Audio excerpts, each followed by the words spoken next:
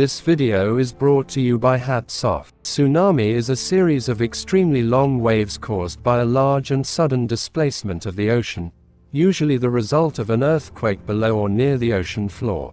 This force creates waves that radiate outward in all directions away from their source, sometimes crossing entire ocean basins. Unlike wind-driven waves, which only travel through the topmost layer of the ocean, tsunamis move through the entire water column, from the ocean floor to the ocean surface. Once a tsunami forms, its speed depends on the depth of the ocean.